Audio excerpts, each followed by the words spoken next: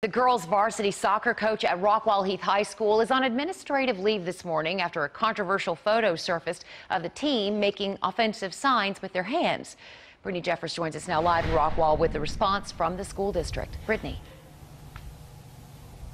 Karen, Rockwall ISD says that administrators were made aware of this photo on Monday and didn't hesitate to take swift action and put that coach on administrative leave.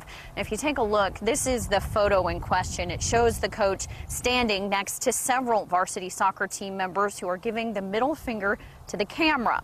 The district then released this statement saying, quote, "The actions of the student and the coach in this photo are disturbing and do not reflect the culture or belief in excellence for Rockwall-Heath High School or the girls' varsity soccer team." Now, the school also tells us that it took appropriate action in response to the students' involvement in this.